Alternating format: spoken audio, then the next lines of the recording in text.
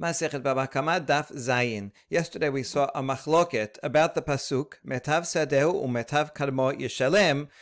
Someone who causes damage to someone else, he has to pay from his best field. Who is the pronoun? Who does the pronoun refer to in his best field? Rabbi Ishmael said it's the best field of the nizak, of the victim, and Rabbi Akiva says it's the best field of the mazik, the one who caused the damage and who is paying has to pay from his best field. And then Rabbi Akiva added the words "Vekal vachomer lehekdesh," and all the more so for hekdesh. This is not clear. What does this mean? So that's what we're going to discuss today. Rabbi Akiva Omer lo ba'katuv ela legabot lenizakim min ha'idit v'kal vachomer lehekdesh. My kal vachomer lehekdesh. Rabbi Akiva says that the pasuk tells you have to pay from the best field.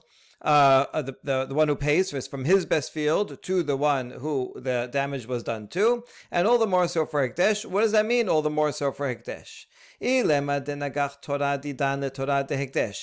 it is a case of damages involving hekdesh, such that me, I'm a commoner, my ox went and gored an ox that belongs to hekdesh. Right, someone consecrated their animal, and so it belongs to the Bet HaMikdash, and so now my ox gored it. So it says shor re'ehu. The pasuk says only if an ox gores the ox of his friend. Amar chamana velo shor shel hekdesh. And this comes to teach us that we only have to pay. This is the normal rules of shor tam, half. Then if it's shor mo'ad, you have to pay for the entire damage. That's only if it's a commoner against a commoner. But if it's a shor shel hekdesh, then one does not pay. So now that we see that that's the law, that if it involves the shor of hekdesh, then there's no payment. So obviously Rabbi Akiva can't be talking about that case, that you'd have to pay from the best quality. In that case, you don't even have to pay at all. Rather,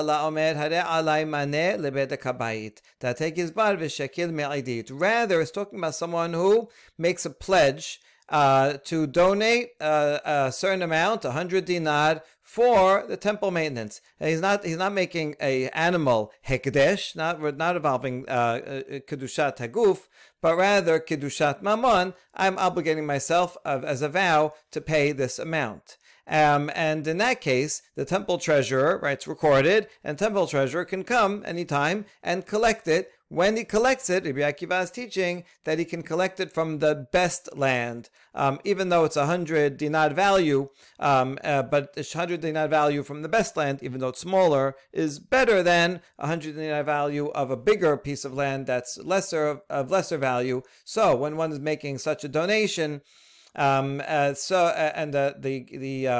treasurer comes to collect it, he has the right to collect from the best. That's what Rabbi Akiva is teaching, and he's saying all the more so if when one pays damages, he has to pay from idit, all the more so one who's paying a pledge to the Bet HaMikdash has to pay from the best. Now we challenge this law. Wait a second. This, when the treasurer comes to collect it, it's basically the same as collecting a loan. Someone, even though it's not technically a loan, if I make a donation to the Bet HaMikdash, so now, once I make that donation, that pledge, I owe the Bet HaMikdash, so something that I owe, and now the treasurer is coming to collect that thing that I owed. Well, the general rule of a Baal Chod, of a creditor, is that he pays of medium quality land. So this should be the same, and therefore should be only medium quality land. Why would Rabbi Akiva say that for the treasury, temple treasury has to be the best quality? And maybe you'll say, well, Rabbi Akiva thinks that in general, creditors have to pay the best land. Not against the majority opinion that says medium quality. Rabbi Akiva says the best quality, and here also best quality for the temple treasury. Even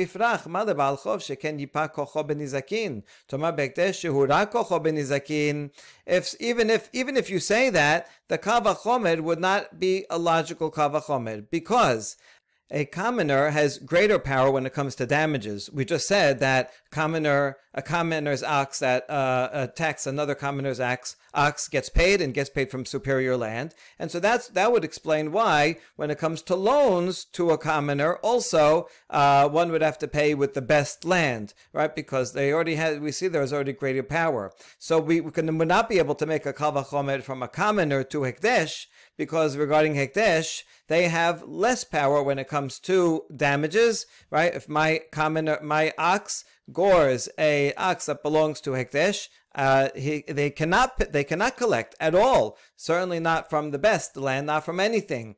And so that would show that the Bet HaMikdash Hekdesh has less power. Since it has less power with Nizakin, it's likely that it has less power for collecting loans. So even if you say that according to Rabbi Akiva, a commoner can collect a loan from the best land, that does not mean at all that Hekdesh can also collect loan from the best land. So the Kal Vachomer would not work. So therefore we reject this interpretation that is talking about collecting a loan, making a pledge to the Bet HaMikdash, and then the treasurer collecting a loan. We're going to go back to the other answer. Indeed, is talking about that my ox went and gored a consecrated ox. And we asked about it. Hold on. In that case, there is no payment, because Pasuk says only if it gores the ox of my friend, meaning another commoner, and not that of Hekdesh. Although that's the majority opinion, Rabbi Akiva savala ke Rabbi Shimon ben Menasya. Rabbi Akiva may follow the minority opinion of Rabbi Shimon ben Menasya. Detanya. Rabbi Shimon ben Menasya omer, shor shel Hekdesh nagach shor shel Hediot patur. Shor shel Hediot shenagach shor shel Hekdesh ben tam ben Moad mishalem nezek shalem.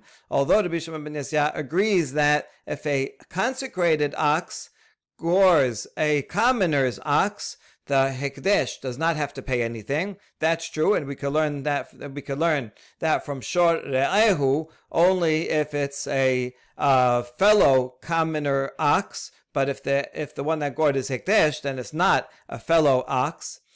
So yes, that way is true. Rabbi Shimon ben Menasya would agree. But the other way around, if my common ox went and gored an ox of Hekdesh, whether it's tam and whether it's mu'ad, one has to pay full cost, full nezek shalem.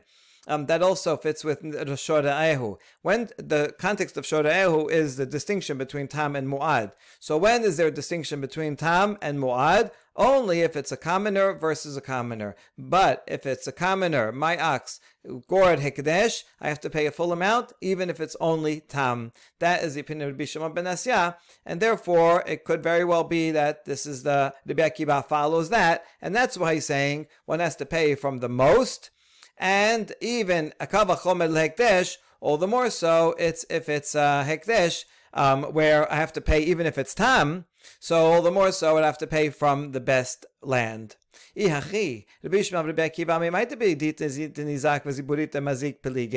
hold on. Once we know this, now we see that Rabbi Shimon and Rabbi Akiva are actually arguing on yet another matter, right? Whether a commoner's ox that gores a Hekdesh ox has to pay or not. So maybe actually that's the locus of their machloket. How do you know that they also are arguing regarding whether it's the best land of the Nizak, what Rabbi Ishmael says, or the best land of the Mazik, which is what Rabbi Akiva says? Maybe not. Dilma dekula alma benizak sheminan v'hacha bepluktad Rabbi Shimon ben Menasya v'Rabbanan kami palge. Maybe in fact everybody agrees with what we thought before was only Rabbi Ishmael's opinion, that one pays with the best land of the Nizak, of the victim.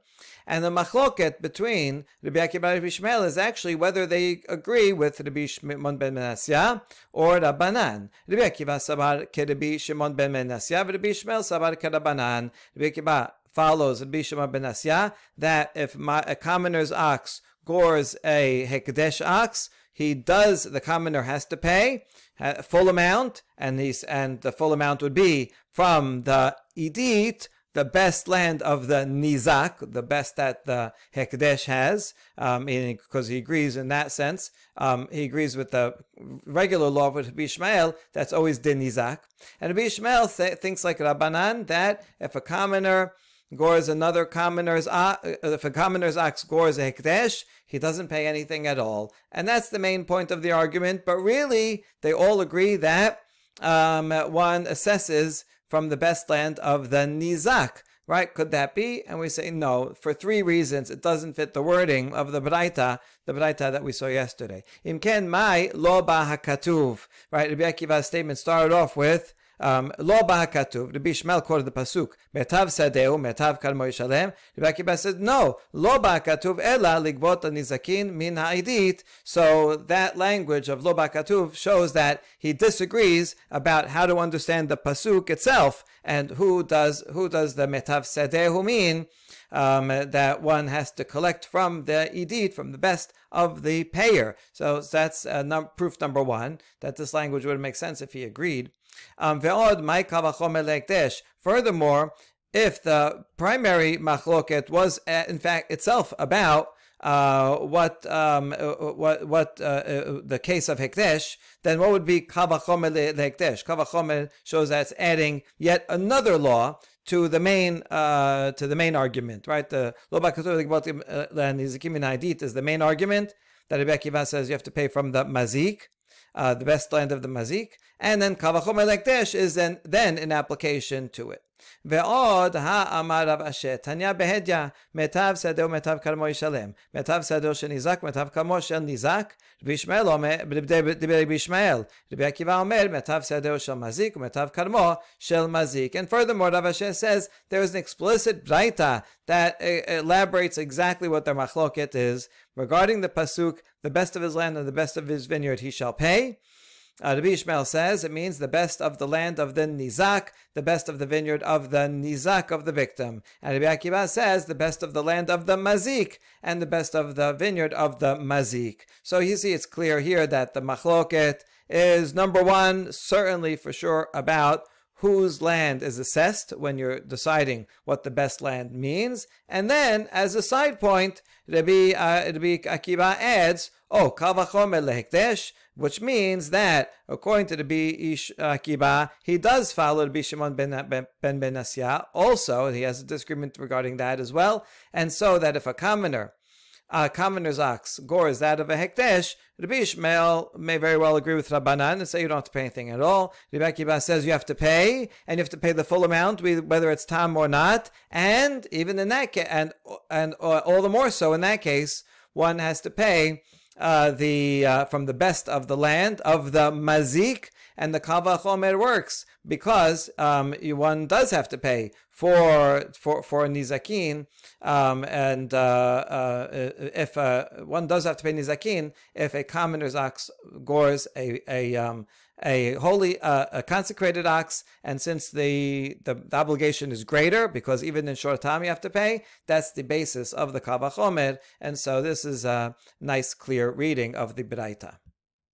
Continuing with the analysis of this pasuk, metav sadehu, we have a contradiction between two sources. Rameh le Abaye le Rava. Abaye challenges Rava with the following contradiction. Ketiv metav sadehu metav karmo yishalem metav in midya harina la. On the one hand, we have the simple reading of the pasuk that one has to pay from the best of his land. So that means, yes, he pays from the best of his land, but he cannot pay anything else. The damager has to pay with the best of his land. Yashib lerabot sheve kesef afilu subin. But there's another braita that quotes the word he shall pay back in context of a donkey falling into a pit. And the Braita learns from that, Yashiv, that this includes something that is the value of money. It doesn't have to be cash itself. He can pay anything that is worth money, even bran. Bran is a very inferior type of grain, part of the grain, and so you can pay anything you could use anything. It doesn't have to be the best land. You can pay back even with cheap substance. You just have to pay a lot of it. You'll have to give a lot of it, whatever the value is worth. So we have a contradiction. The Torah says, the pasuk says the best land, and this Braita says anything that's worth any value of money. Lakashya. We're going to see two ways to resolve it. The first one, Rava says, Kan midato, kan be'al korho. The Braita that says you can pay back with using anything, even bran, that's if the injure the payer, the one who did the injury, pays on his own. He comes, right, even without being taken to court. He comes, says, listen, I want to pay for this thing that I broke, and here's a giant pile of bran that I'm going to pay. Then he can pay with any item that he wants. However, if he's paying against his will, that the victim had to bring him to court and force him and sue him, and the court had to come and force him to pay, then he has to pay with the best quality land, which would make sense because that counterbalances the trouble that the victim had to go through to force him. So this would encourage people to pay up front and not have to go get sued in court. Amar Ula bered Rav Ila Daika Named Ichtiv Yeshalem Be'al Korcho. Ula says, in fact, the pasuk makes sense that it should be so, that because the pasuk says pay, which means against his will. That's the pasuk here we've been talking about. Yeshalem. Yeshalem meaning when he has to pay against his will because the court extracts it from him. However, Amar Abaye challenges Ola. Miketiv Yeshulam, Yeshalem ketiv midato mashma. Now, if the pasuk was in passive form, he shall be paid, then it would say he shall be paid even against his will. But Yeshalem, as an active verb, sounds like he decided, yes, I will come and pay. So there's actually no proof from the pasuk that this is a case of paying against his will. So therefore, Abaye challenges the previous answer, and he provides his own. Elam ad Abaye kedemor. I'm going to answer as Rabbah said. In a completely different case, Rabbah made a distinction, and Abaye is going to apply that distinction to answer our contradiction between the pasuk and the Braita. Detanya. הרי שהיו לו בתים שדות וכרמים ואינו מוסר למוכרן. מאכילין אותו מעשר עני עד מחסה. מעשר עני is a poor man's tithe. One has to give it to a poor person. The definition of a poor person is someone who has less than 200 zuz to his name. Okay, now we're talking about a person who actually is wealthy. He has houses and fields and vineyards, but he's not liquid, and he can't sell it right now. The market is down, he can't find a buyer, and so now he has, on the one hand, it's true he has property, but he can't sell it, and he has no cash, and he has nothing to eat. So that person is eligible to receive tithe that's meant for a poor person, because right now he's effectively poor. How much can he get? Up to half of his assets. Right? Eventually he'll be able to sell his assets and cover that cost, and he'll pay back the amount that he took, but this should be up to half. All right. V'haveh ba mor. Now that was the Braita said. The master Rabbah analyzed this, and he said, Hechidame, iuzal arata de kula amavdide nameza behadayu, afilu tuba name lispele, tahazol de kula alma name. So how come his land is not sellable? Is it because there's a depression and his own land depreciated and everybody else's land also depreciated, right? Just this, the market in total is all the way down. Well, then let him take even more than half, because his land is basically worth, I don't know how much it's worth. It's worth, cents on the dollar, and so he is actually poor in that case, and so is everybody else here, and so he should be able to take as much as he wants. Ela de okir arata de kula ama vedide. Maybe it's talking about there's not a general depression. Everybody else's land is at regular, good, high-priced market value. But this guy, his own, is less, because he's going in and out from money. He keeps going and borrowing money, and he's out of money, and he pays back, but then he has to borrow again. And everybody sees he's strapped for cash, and he's going to have to sell. He's going to be in pressure to sell. And so therefore, his land becomes less valuable. So the market is generally good, but his land in particular is less valuable. Then then he shouldn't be able to take anything, because the market is totally fine. Okay, so he's under pressure. He went down, his price went down a little bit. That doesn't make him a poor person. Fine, so he has to sell. That's why people sell, because they need cash. So this is just a regular case, and he shouldn't have to be able to take anything. So now we have a problem. What would be a case where he would take half only. And so the master, Rabbah, said, La siricha de biyomeh nisan yakra ar'ata. See, land is worth different amounts at different times. In Nisan, that's when the harvest comes. If I sell my land when the grain is all nice and about to be ripened, and you can just come and harvest it, so I'm selling the land with all this crop. So that's worth a lot. Whereas in Tishrei, that's after the harvest season is done and the land is empty, and now you're gonna have to go work and plow it. And if it's in time to, even if you can plow it by then and wait till the rain comes, so then it's worth a lot less. So that's what we're talking about. That in this guy's needs is trying to sell the money. He's down and out, and it happens to be Tishrei time when his land is worth a little, and he doesn't want to sell the land now because he can only get how much less is it in Tishrei than in Nisan? It's worth about half as much. And so he'd rather wait till Nisan when it grows, and then he can sell it for twice as much. That's the person we're talking about, that he's allowed to take from Maaser Ani up to half of what his land is worth, meaning what his land is worth now, which is half of what it will be worth in Nisan, and that way he can buy time and wait till Nisan and sell it for more. Right?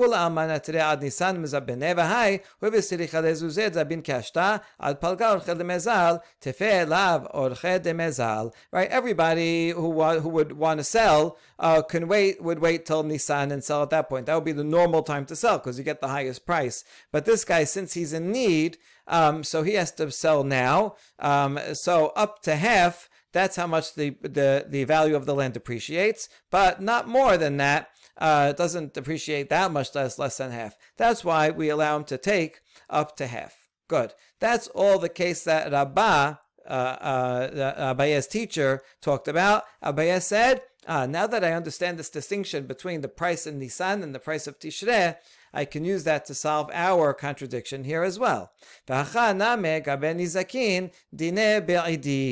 too, the first pasuk is giving you the basic law that if one is paying with edit, if one is paying, and he's giving the best land, so then he gives the best land, and that would be according to the current market value, such that if he's paying, if the person who's paying, the one that did the injury, is paying in Tishrei, he's going to have to give relatively more of his best land, because right now the price is at a low price during the year.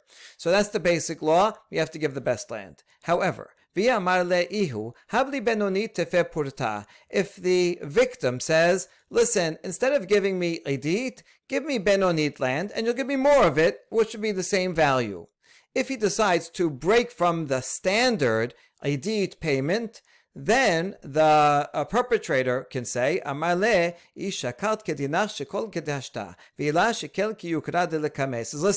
if you collect according to the normal legal right from edit, then you can take according to the current value in Tishrei, and you'll get more land. But if not, if you break from the standard type of payment and you want to take benonit, then I'm going to value it according to the Nisan prices, even though right now it's Tishrei, because it will be Nisan, and so I have a right to evaluate it according to Nisan prices, and therefore the victim will end up getting less. That's what the Baraita was talking about. The Torah goes out of its way to say, listen, pay from the best land. And that's just a standard payment, and that'll be from the current price whenever you're paying, even if the market is at a low time during the year, right? That's the Torah law. Once you break from the Torah law and you say, listen, you don't have so much edit, or maybe the edit's not in the convenient, your edit is not in a convenient place for me, and I'd rather have it close to my house, and that's where your benonit is. Okay, in that case, you can pay whatever you want. Yes, but you're only going to get the value of Nisan value, which is a higher value, and therefore you're going to get less land, and that's what the Baraita is teaching. Okay, so that's the second way of explaining the contradiction. However, this is rejected. It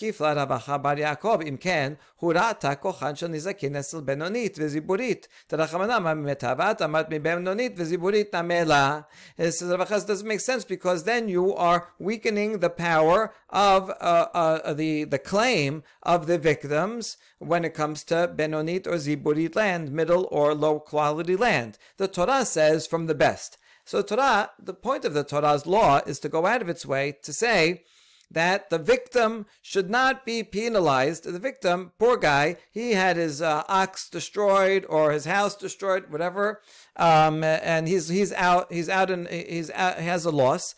And that's bad enough that he has to deal with this loss, but he also he has to get paid, and he also it's such a pain. You'd rather not get into someone hit your car, even if their insurance company will pay for it, and you won't have a problem. Still, it's a pain to have to sit and deal with this thing. So Torah goes out of its way to benefit the nizak and give the nizak from the best land. The best land is always the best because it's easily sellable. Everybody wants best land. And so the victim can easily sell it and do whatever he wants with it and pay for his damages. So the Torah goes out of its way to say we want to give preference to the nizak. And now you come and say, well, that's only true regarding Idi to best land, but if he ends up paying, if he has to pay from benonit or ziburit, then he gets assessed the higher amount during Nisan, which means he gets less land. That goes against the principle of the Torah. Torah trying to help out the nizak and not to make it worse for him. Why would you want to do that? Why would you want to say, well, if he gets benonit ziburit, then he gets less land? That doesn't make sense. That's not what the Torah would have wanted. So another answer. Not another answer to our original question. Rav Acha bar Yaakov says, listen, but you know what? Abaye, I like this distinction that you made between the price during Tishrei and the price of during Nisan that you learned from your teacher Rabbah. And even though I don't agree with your application of that distinction to this case, I do think that it can be applied to a different case. If you're going to compare it, I would compare it to a case of a creditor where he comes to collect a loan during Tishrei. The general standard rule is that someone who comes to collect a loan gets to collect from benonit, medium land. But if the collector, the creditor comes and says, you know what, pay me back from the lowest land and give me more, right? And that's okay. I'd rather have your cheapest land. I just want to build a warehouse, and I could use cheapest land. Doesn't matter to me. So he's rather get bigger land. Then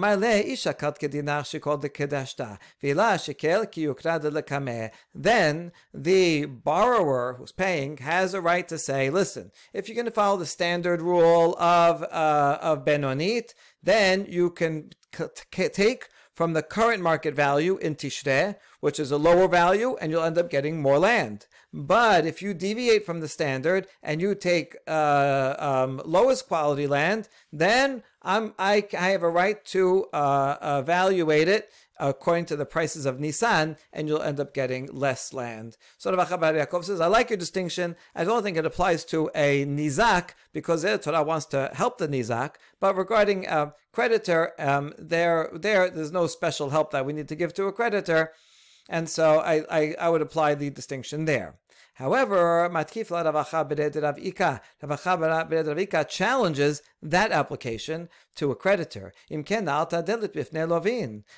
you do that, then you will lock the door in the face of potential borrowers. In other words, lenders will not want to lend because they'll know that when they come to collect, they'll be at a disadvantage. The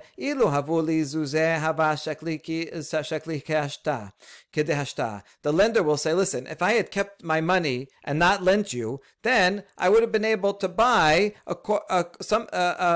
your land, ziburit land, according to the current Tishrei market value, which would be good, because then you could buy a lot of land.